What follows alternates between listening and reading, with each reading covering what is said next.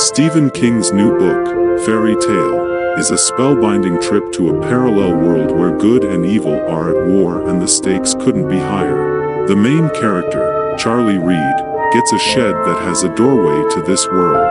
This world is in danger, and its leaders may destroy it and ours.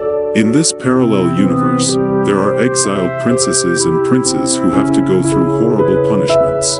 There are also dungeons, games where men and women have to fight to the death for the fair one's entertainment, and a magical sundial that can turn back time. King skillfully mixes fantasy and reality, makes up fantastic characters and worlds, and adds horror to make a unique and unforgettable fairy tale. I love the book's pace, characters, world building, illustrations, and satisfying ending. I recommend it to fans of Stephen King, fantasy, and horror.